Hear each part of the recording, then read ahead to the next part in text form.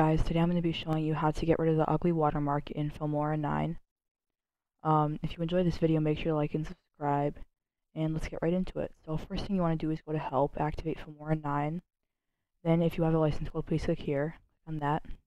Then what you want to do is go to a site like this, Filmora registration code for free. Show you this site right here.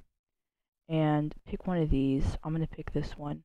And you want to paste them in their respective slots. The emails go in the email, and the activation code is the one on the right.